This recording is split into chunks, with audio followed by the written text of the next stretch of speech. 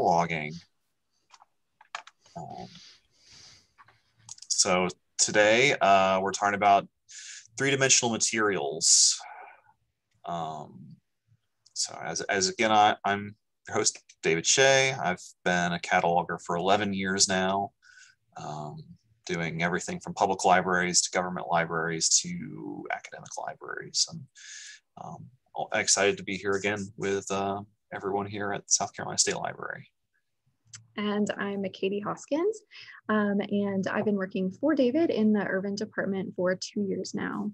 And this is my first time co-hosting this session that David does every year. But if you've been with us for these previous sessions this week and last week, thanks for joining us for the last time. I guess I will take it away. Yeah.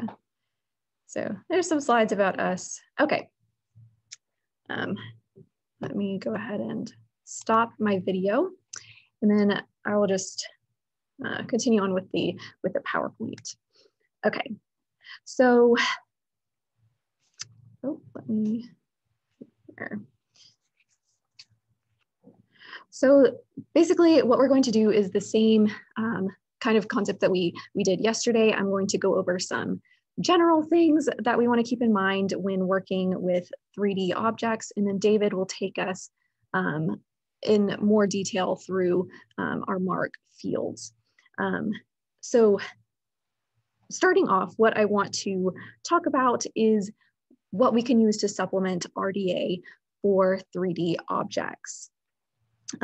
So, I mean, as you know, RDA guidelines can be used for cataloging a whole lot more than language material, but it does sort of lean that way, sort of toward language material. And catalogers working with objects that are really far from what we might think of as typical resources held by libraries. These catalogers working with special formats will find RDA really too general to fully describe these objects that don't fit so neatly into RDA's entities and guidelines for specific elements.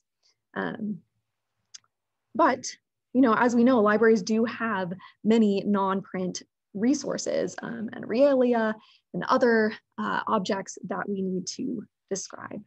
So, of course, it would be kind of impossible for RDA to include specific and practical and complete cataloging rules for every single type of resource.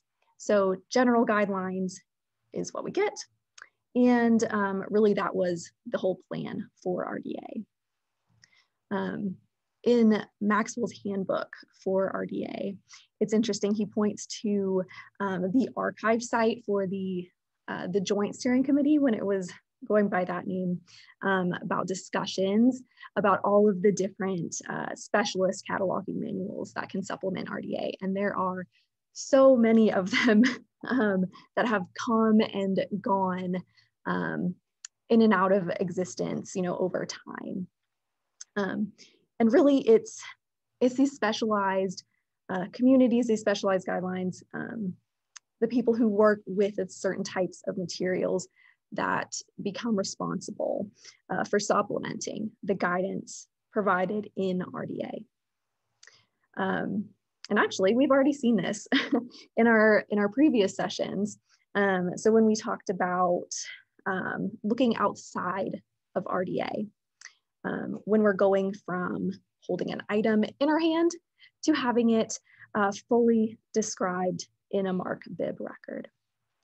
So we saw this for cataloging documents for video and audio recordings with the Music Library Association, with MLA's best practices. And we see it with serials, with cartographic materials, rare books and manuscripts, children's literature. All of these can be, you know, described with the guidelines in RDA, but we also have specialist guidelines for them as well. And certainly there are best practices for documenting 3D objects. And the main one that we're going to to talk about, and a really good one, is OLAC's best practices for cataloging objects using RDA and MARC 21.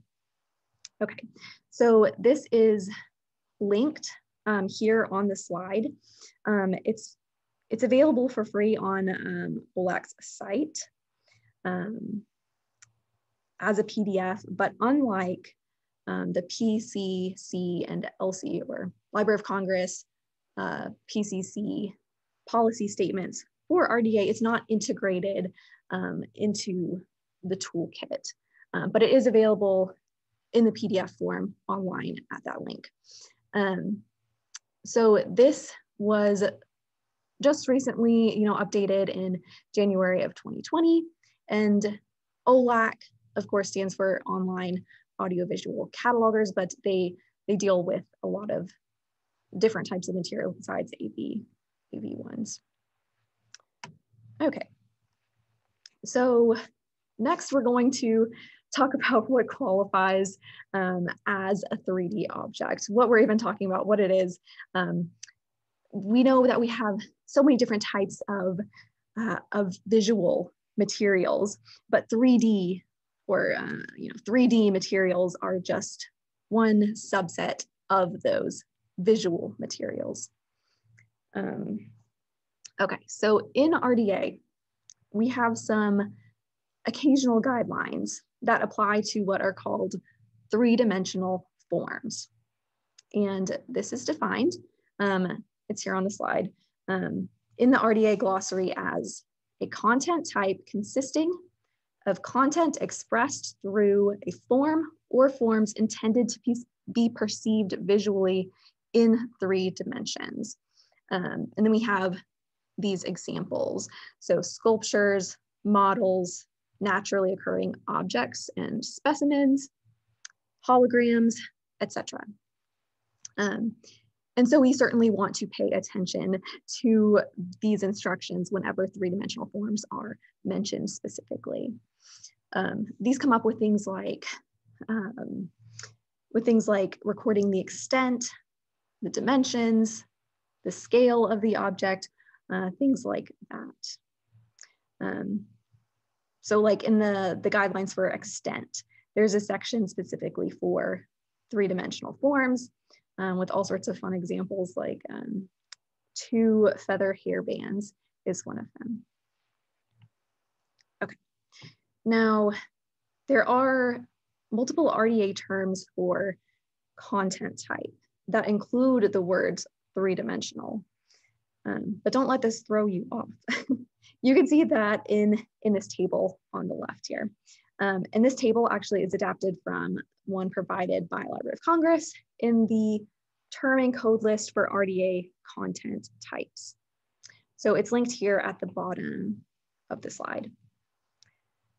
On the left, in the column for terms for content type, the RDA element content type, we have cartographic 3-dimensional form, cartographic tactile 3-dimensional form, 3-dimensional moving image, 3-dimensional form, and tactile 3-dimensional form.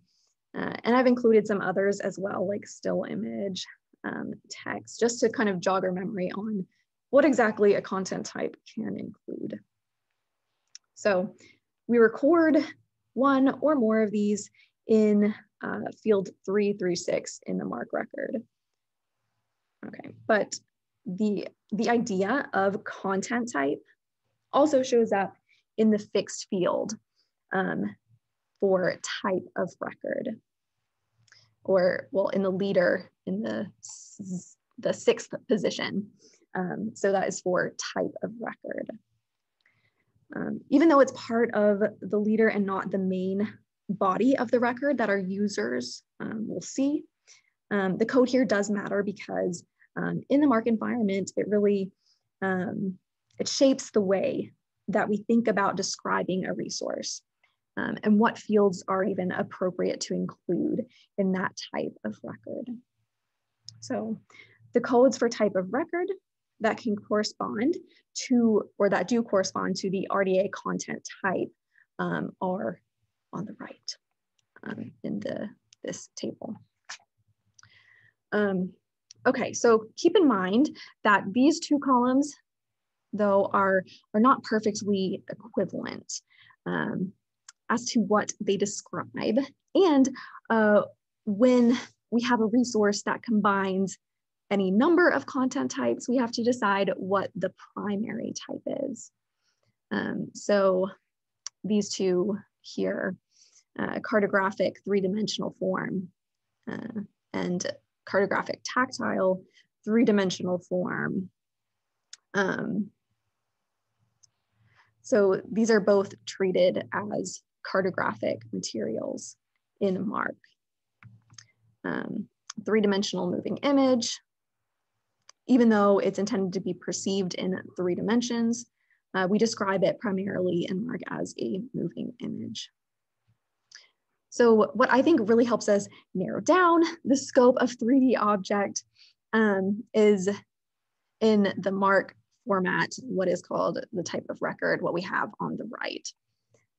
So what I mean when I say that these two columns aren't perfectly equivalent is that they kind of describe not exactly the same thing. So MARC type of record defines, and this is straight out of the OCLC bib format site. So MARC type of record defines the characteristics and components of the record. We use it to differentiate records created for various types of content and material. So it's a little bit more than just the contents of our resource. And of course, to determine the appropriateness and validity of certain elements, data elements in the record is part of that definition. You can see pretty clearly also in the chart that, that some of the MARC types of record are broader and some are more specific than the RDA content types. So now, MARC visual materials, these codes that show up over here on that table. These fall into 4 types, and they're represented by the codes G, K, R, and O. That's projected medium, 2-dimensional non-projected graphic, 3-dimensional artifact or naturally occurring object, and KIT. So 3D artifacts and naturally occurring objects are coded R, and that is what we're focusing on when we talk about guidelines for 3D objects. Now this is the same for OLAC's best practices for objects. It's that group that falls under the type of record R for 3-dimensional artifact or naturally occurring object. And for content type, that kind of equates to what in RDA is called 3-dimensional form or tactile 3-dimensional forms as well. KIT down here, which is the code O, is not addressed in the OLAC best practices, even though they can contain 3D objects and often do. So we also won't really make a point of addressing KIT specifically in this session. All right. So the next thing that I want to kind of address is the source of information. I know there's a lot on this slide, but RDA gives us some general and also some more specific guidelines for identifying the preferred source of information when we're identifying and describing manifestations. All right, so this is going to be a little bit heavy, maybe a bit tense, but I really wanted to include it because it's really just a fundamental part of starting on a description. And at least for me, when I'm in the toolkit, I'm usually looking up something like super specific about a particular element. And I think these guidelines for sources of information are maybe not visited super often when you've been cataloging for a while. So at the very least, maybe it will be a good reminder if you are already familiar with all of this. And just stick with me here. Okay, so the source of the description for 3 objects is actually especially important because you may have a lot of different pieces and parts that make up a single resource. You can potentially have identifying information on any of these pieces and parts, or none of them at all could have identifying information. A really good example of this is a board game. They come with just so many different pieces, way more than you could really even keep up with unless you like left it sealed, unopened, unplayed, all of that. You might have a hard time cataloging it though. So anyway, all of these pieces can be in different formats too. And so with a board game, we have like the actual playing board, maybe some cards, player pieces that you move around the board, tokens, dice, instruction booklets we usually have, spinners, maybe even like a CD or something. So we definitely want to describe all of these little pieces and parts as just that, parts of the board game, the resource as a whole. And so we would want to follow the guidelines in RDA for creating a comprehensive description in this case.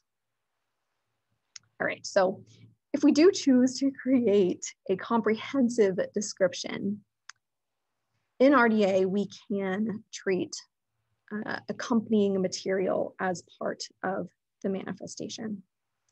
So this is important for determining the preferred source of information within the resource. And so RDA tells us this, when describing the manifestation as a whole using a comprehensive description, treat accompanying material as part of the manifestation itself. So we're going to look at an accompanying booklet for whatever information we need before looking to a source outside of the manifestation altogether.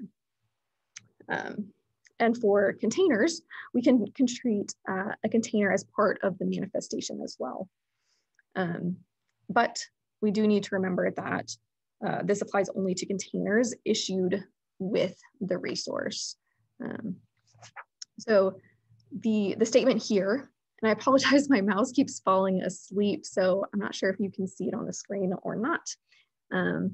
But anyway, the statement here is treat a container issued with the manifestation. For example, a box in which a game or kit is issued as part of the manifestation itself. Treat a container that is not issued with the manifestation, like a box or case made by the owner, as a source outside the manifestation itself. So these two statements are general, and they do apply to any resource. But we do have some more specific guidelines though, and 3D objects fall under other manifestations, that section in RDA. And under that, tangible manifestations. Okay, so one of these more specific guidelines for materials that don't consist of pages or leaves or moving images is that we should make a note on the source of the title proper. In just a moment, you'll see that OLAC's best practices are very much in agreement with this.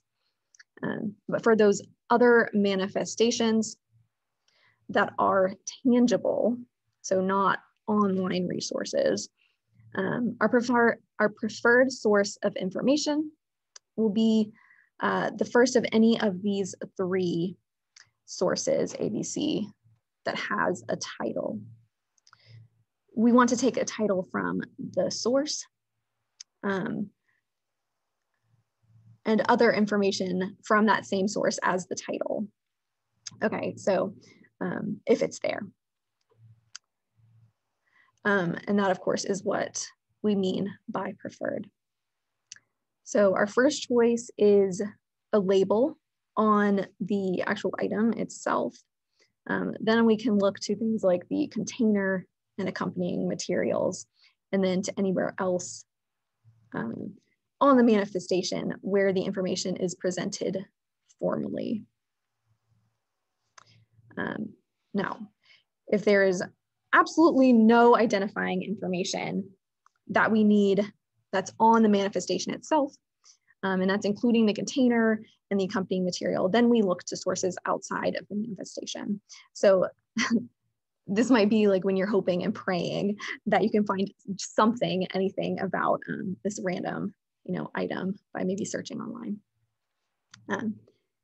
When we take information from an outside source for elements that require transcription, and this is when we say we're supplying the information, not transcribing it.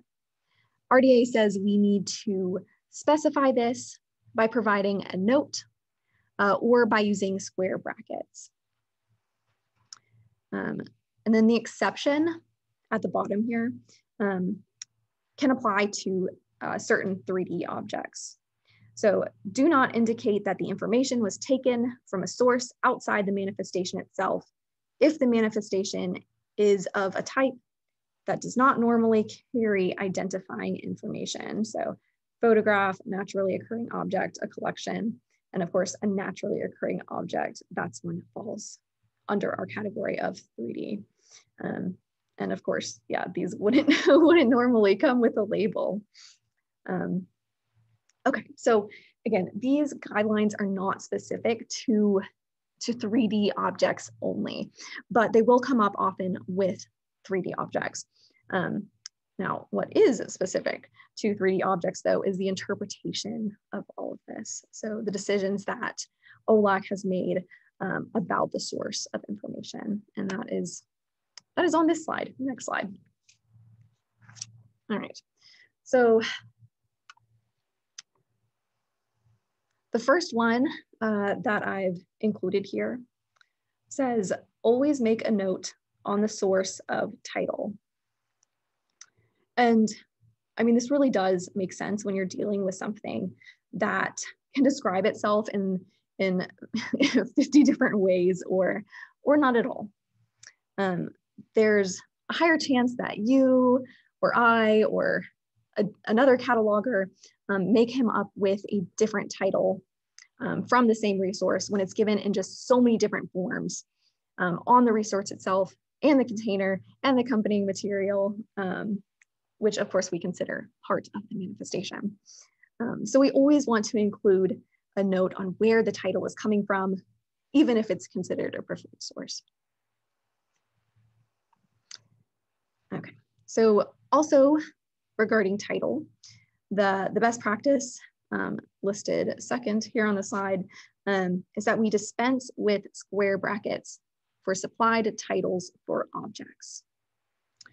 So it seems kind of like we are to take the approach that with 3D objects, there's a lot less normal than there is kind of abnormal for these things in regards to manifestations that would normally carry identifying information, which is from the exception that we saw on the last slide. So again, dispense with square brackets for supplied titles for objects.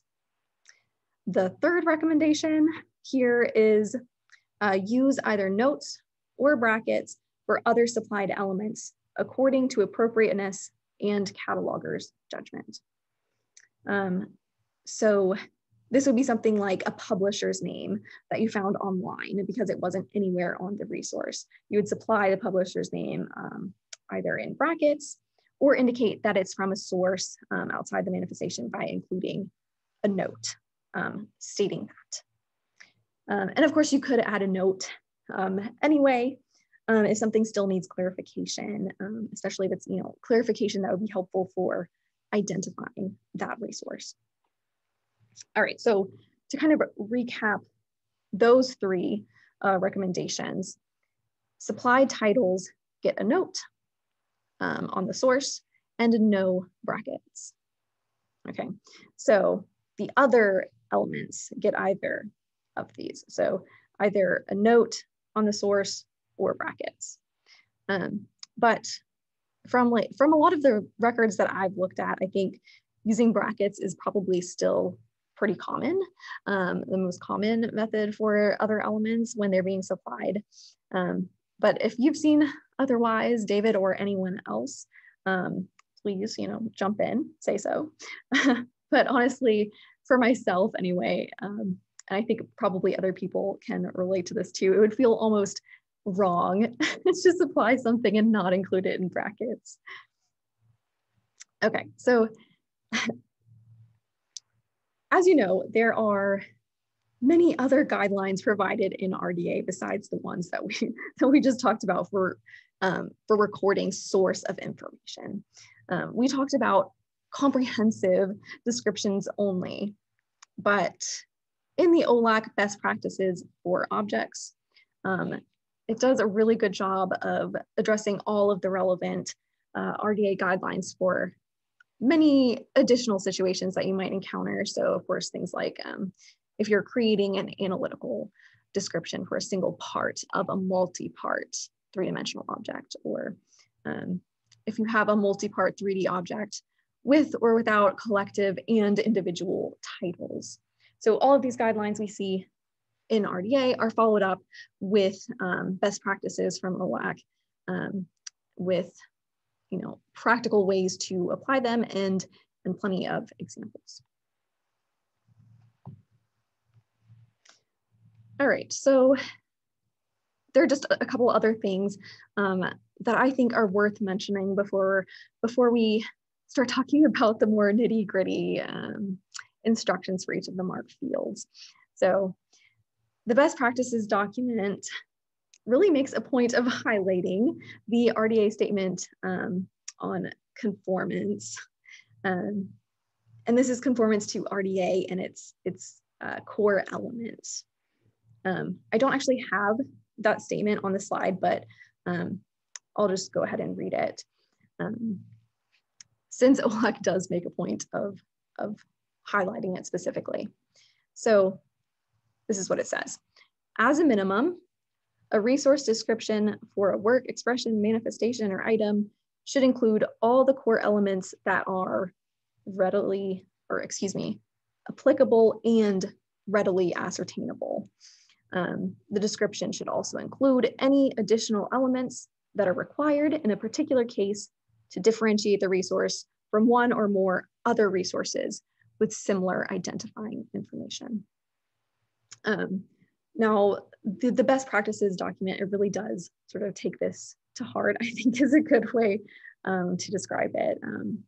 The recommendations are based on that idea for 3D objects. Many times the RDA elements and even the core elements are not applicable and readily ascertainable. We don't want to force a record for a 3D object to look exactly like a record for a print book. So the best practice recommendations are provide only elements that are applicable and readily ascertainable, and record information from the resource in the element or elements it most logically corresponds to. This is especially true for the recommendations on RDA's elements for production, publication, distribution, manufacture, and copyright. These are obviously going to be hard to record for a naturally occurring object like a geode or some plant seeds, something like that. But even for published items, things that are publicly available, like clothing or food utensils or a typewriter or whatever, these things aren't going to have the traditional publication statements that we're used to. So what we want to do is record everything that is ascertainable from the object, and then also record anything that we can find from outside the object. But if we can't find any information for a particular element, we just won't record anything at all. So you don't need to include that in brackets, you know, blah, blah, blah, element not identified, like publisher not identified in brackets, if there is no applicable or readily ascertainable information. So RDA specifies that we should include that statement, but the best practices for objects says that we do not have to. Okay, so this example record, I just want to quickly look at before I hand it over to David, is for a puzzle, a game that I cataloged a while ago that came with some other games, board games and things like that, and other puzzles from a particular collector. But this one in particular was really lacking in information that I thought I would really need, that I would need. So, okay, get my mouse back here. You see for the title proper here in the 245, I have picture blocks depicting children and farm animals. This is a devised title, but it's not in brackets. I do include a 588 note though for title devised by cataloger. This puzzle was really interesting because it came in a box, and absolutely nowhere on this box, anywhere on this thing, did it have any information, any text. The only things I knew that I could go off of were the things that the cataloger, or excuse me, the collector thought he knew or knew about this item, and that was that it was published in Germany sometime in the 1880s. So that is what I had to go on.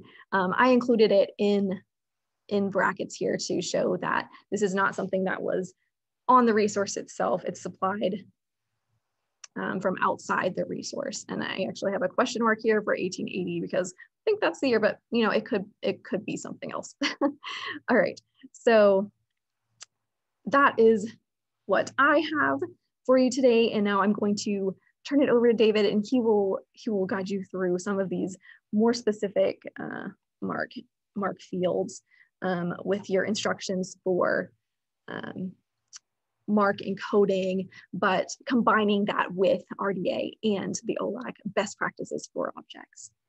Okay, so if you're ready, David, I will go ahead and stop sharing. Okay. Great, thank you, Katie.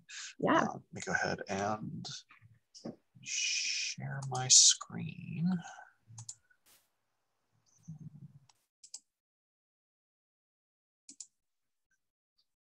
Let's take a look at. Let me get back to where I should be. So great. So just before we get started, I've added. Oh, David. Yes. It's in that note view again. Oh, crud. The presenter view. Yeah. How about that? Okay, yeah, that's perfect. Okay, yeah, it's just switching which screen I'm using, I guess. So I just got some quick resources and links about, you know, for useful things for working on MARC and RDA records. Well, let's take look at a couple example records. So the main thing that I'm focused on for my part of this presentation is equipment and board games, because these are two common kinds of things that a library might have to check out that qualifies under these as three-dimensional form. So the first one, we have a 3D printer. This is a catalog record for a 3D printer. And then this slide and the following slide are for the board game Scythe, which I have, but I've only been ever able to play like once or twice, unfortunately. Is just to give you an idea of the kinds of things that you can find in this record, what kinds of things are important in this record. So let's take a look at fixed field. So our top line fixed field here is our equipment line. The second line is for board games. So their type is R for realia. This is the type you're going to use for any kind of game, device, models, sculptures, a rock, anything like that that you might want to catalog. So you can see they're both R. So one thing I will other mention, so if you have a naturally occurring object that has, or any kind of object actually that has no linguistic content at all, there's no language component. In the language entry, you can enter ZXX for no linguistic material. Another area of special interest you might want to pay attention to here is your audience, especially with board games that frequently have an age range listed on them for, suggested age range of players. So you might want to pay special attention to that. And the third line, this TMAT is another one that's a major one that's going to describe what kind of object you have. This is position 33 in a subfield 8. R, just like R here, it's used for any naturally occurring object or man-made object that doesn't have another kind of classification. So statues, machines, musical instruments, equipment of any kind, as well as naturally occurring objects like fossils and minerals. Here in the second one, I have G for board games, W for toys is another one. If you had a children's section in your library, you had a bunch of stuffed animals that you wanted to catalog, you could enter W for toys.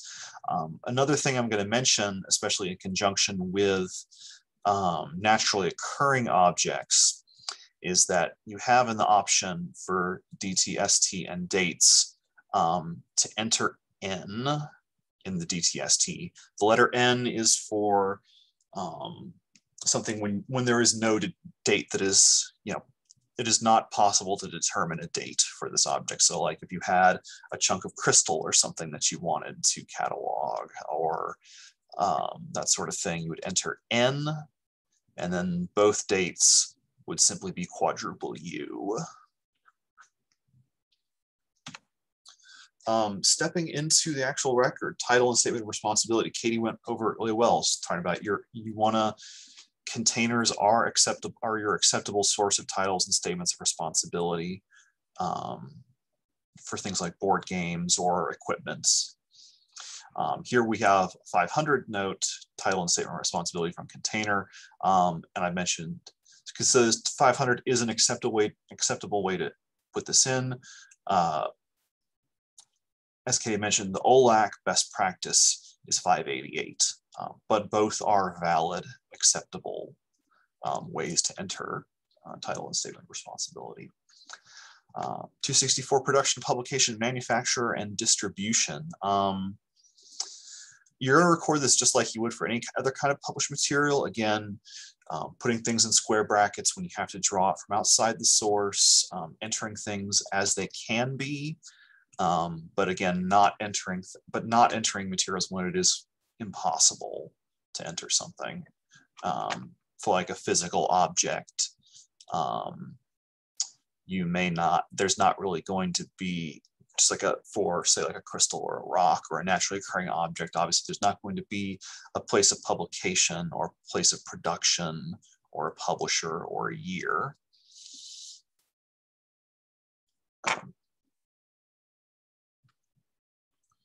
Physical description. So this is where things can get really interesting with three-dimensional objects. In your subfield A, you're recording the number of objects that make up, the number of things making up the object with subunits in parentheses. So we have one printer, one game, and in parentheses we have many, many, many things. Let's actually go back to this 300 statement for Scythe. 2 rule books, 1 quick reference guide, 5 dual layer player mats, 1 game board, 80 resource tokens, 80 coins, and so on and so forth. There are a vast number of things that enter here, and you can break that down in as much detail as you want. So, or really or you may want to narrow it down a little bit if you feel that's more appropriate. Part of this is so you can keep track of what should actually be in this game, or in this kit, or in this collection of things. In your subfield B, where books, you describe illustrations and maps and things. This is your recording your materials and colors. So the board game has made of cardboard, paper, wood, plastic, and there are colors to it, and it is in box. So for things like board games, you can record the dimensions of the carrier, what kind of box or other container it might be in. So this box is 30 centimeters by 36 centimeters by 10 centimeters. And then you can always add your +E to add related materials that are not considered integral to the object. So in our board game, we've got all of these things in our subfield A because they are integral to the board game. That's literally what makes the board game. Up here with the printer, the object itself is the printer. All of these things that we've listed in this +E related materials, these are all things that are external to the actual printer, but that are related to it. So the power cord, a USB cable, a micro SD card. These are things that you can just go to a store or online to Amazon and replace. You cannot necessarily replace all of the individual pieces out of this game, or the individual pieces of the actual physical printer itself. Here are some basic 3x fields. On the left here we have the printer. It's a three-dimensional form. It's unmediated. You're just using the printer or some other kind of piece of equipment, and it's an object. The board game counts as other. Does not equipment classes as an object, board games and kits classes other. And again, these 336 and 338 fields and the 337 field, they're repeatable, so that if you feel like different parts of the object, or if different parts of the object make up equal parts of the whole, you can repeat additional 3x fields. Your 340 physical medium. This is another way to describe what it is you have. This is for the board game. So we've got cardboard, paper, wood, and plastic, each in separate subfield A's. We've got a subfield B describing the size of the box, and a subfield 2 for terminology, if it has controlled terminology. Things like this are really useful for art. You'd have subfield A, canvas, subfield A, acrylic paint, or subfield, you have a statue, you have subfield A, granite, or subfield A, bronze, or something like that. Some of these things will have RDA controlled terminology, some of them will not. The RDA registry.info right here is your good source of, is there a controlled terminology, or is there a control for any specific part of what you're looking at. They have some really good lists. Form of work, no indicators. You can use this to differentiate from different works, to differentiate a book from a movie that's based on, or to classify a genre. Here we've got board games, and that's a Library of Congress subject heading. LCGFT, the Library of Congress genre form terms, are also a good source. for a 380 entry. Now your 5XX note fields, there are a lot of note fields that you could potentially include. For board games, you might want to consider things like the number of players or the play time of the game. You can have your 500 or your 588 to attribute your statement, or you can for attribution for where your title and statement of responsibility come from. You can include any related notes about production. You can provide further clarification on the contents or what an object is in your 500 note, an individual 500 notes or a single 520 note. And you can also list other requirements that something might have, and we'll get to that in just a moment. Some other minor ones, 507, scale note for things like models and dioramas, so life size, or 1/16 scale, 1/16, 1/8. And you can have your 521 field, just like you would have for a movie. You can use 521 to list the age recommendations for a board game. And you can also include 586 award notes. They may be useful for, since there's been a big, in the last decade or so, the big upswing in interest in board games has brought awards to that. Lots of other interesting things. Again, a 500 general note is always useful for describing pretty much anything you feel you need to get across about something, but don't necessarily have another field that you can use. 538, system details note. Indicators, this is your plain text field for technical information. So this is from the 3D printer. It's compatible with these softwares. It's compatible with these computers. It does require an SD card to store things on. You might want to include any kind of other media device that might be used to interpret something on this, or if there's any kind of software or hardware that your equipment needs to be used, any additional kinds of supplies you might want, you can have that in a 538 note. 588 source of description notes. This, like Katie mentioned, is the recommended way to source your title. Here we've got the example title from manufacturer's website. 7XX fields, added authors. Just like books and other kinds of media, there can be multiple people involved in producing something. So again, this is the 7XX fields for Scythe. This gentleman right here is a designer. He's an illustrator. In fact, this board game is actually Scythe is actually based around this gentleman's original art. And he illustrates a lot of all the cards and things in the book. There's another designer. Here we have this person entered as a consultant.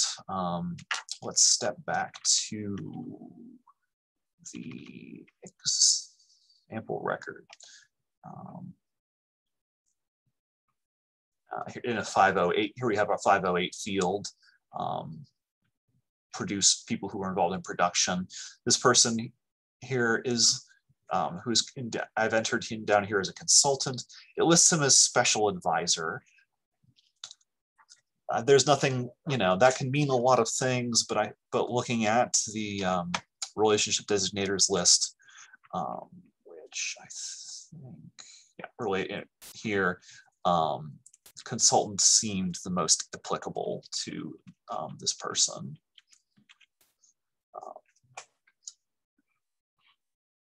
Like I said, not all relevant relator terms may be relevant or fit the roles of the people involved. You can create your own relator terms if you feel that they are necessary. But the key thing here is to decide as an institution, not as an individual, rather than as an individual, what you feel those additional relators should be, and to always be consistent. Like, think of together as a group, think of what's going to help your patrons find this or understand what this person does, and always be consistent as you apply them. So another useful field that we have that is available for any kind of record, but that may be specifically useful for equipment and games, is a 586 electronic location and access. So this is the way you're going to link in your bib record to outside resources. We've got 586, it's a website. There's several different options for one, but this is for a second indicator, but this is the most common. And in our subfield U, we have our URL. In this case, it's the manual for the printer guide for the printer. And then we have our subfield Z description of the link. And this is what should show up to your users in your online catalog. It should just be a hyperlink with this phrase.